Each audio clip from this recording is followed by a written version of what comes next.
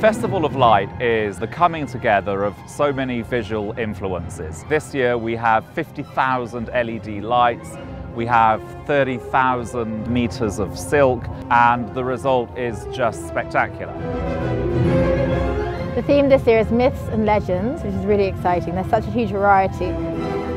This year we have the flight before Christmas, we have our amazing singing tree, which I love so much, and this projection, which is brand new, which is completely stunning and unbelievably clever.